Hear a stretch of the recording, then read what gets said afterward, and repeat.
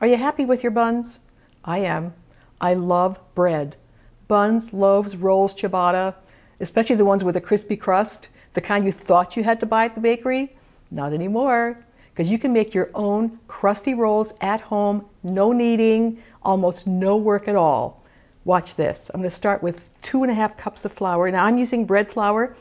You can use all-purpose flour as well. I've done both. So that's 2½ cups of flour. And I'm going to put in a 1/4 teaspoon of yeast, and I'm using a rapid rise yeast, but I've also used active dry yeast, and I have never seen a difference. So any kind of yeast in there. This is the one I'm using today.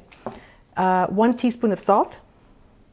That's the dry ingredients. We're going to stir that up just a little bit. And then to this, we're going to add 1¼ cups of very hot water. This is just hot water the way it comes out of the tap, as hot as it comes out, not boiling, but very hot water. So we're going to add this into the mix, and that's the basis of the dough right here. That's all that's going to go in the dough. And if you saw my video for no-knead bread and you don't have a Dutch oven, this is almost the same recipe, but it's rolls. All right, so that's it. You stir it up like this, and you're going to cover it with plastic and let it rest on the countertop for 3 hours. Okay? There. Cover it up and let it rest on the countertop, not in a warm spot, but just on the countertop for 3 hours.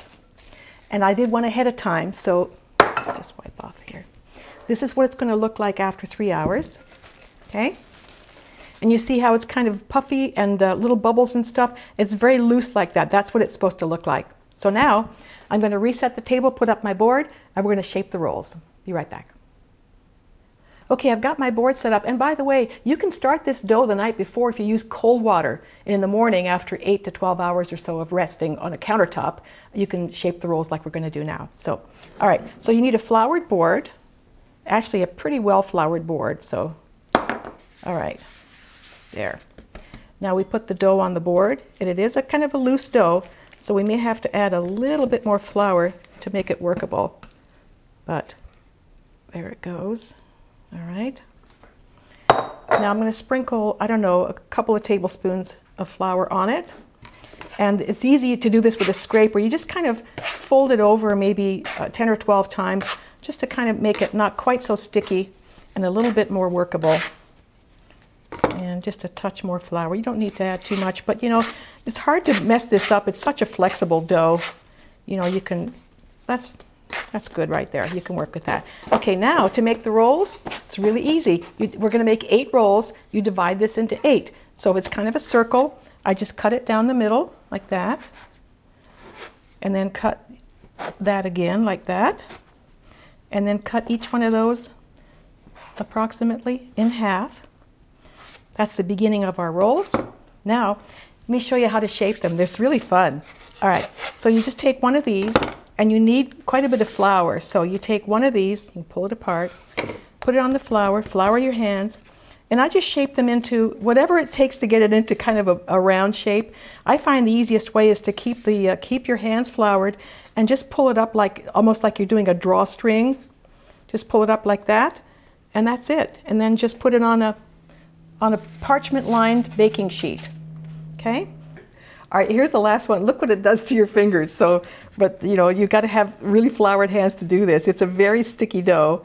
There's my last little drawstring bag on the baking sheet. Okay, let me just wipe my hands a little bit.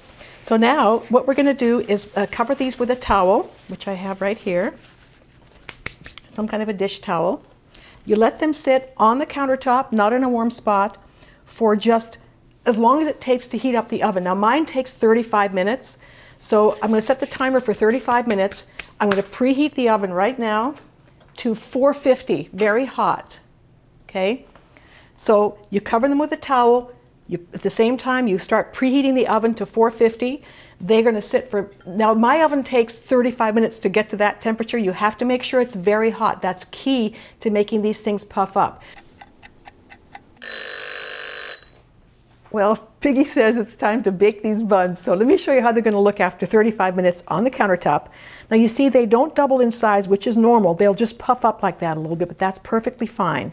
Now, we're going to bake them, but if you like sesame seed rolls, you can actually brush these with a little egg white. You need a really soft brush like this, though, a really soft one. You would just gently brush egg white on here, sprinkle some sesame seeds, you'll have sesame seed rolls. Okay, into the preheated 450-degree Fahrenheit oven for 20 minutes. And wait till you see. So after 20 to 25 minutes, depending on your oven, this is what they're going to look like. Look at this. Oh my God, look what happens to these in the oven. Is that amazing? And the smell, oh, this is too much for me. I get so excited. Okay, all right, let me show you, let me get a close-up of these. Look at this. Look at this beautiful crust, and I've got to try to cut one. They're hot, but I'm going to try to cut one open for you. Watch this. Oh, they're so hot.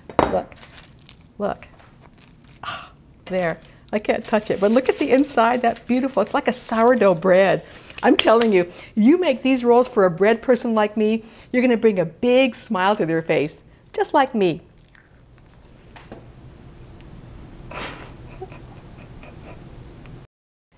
This may be the easiest way ever to make the best granola ever.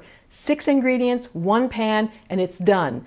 You can make this bread. What did it take, like 2 minutes of work, 3 minutes of work, the rest of us just waiting time. And look at this. Look, look. Can you hear listen to that crust.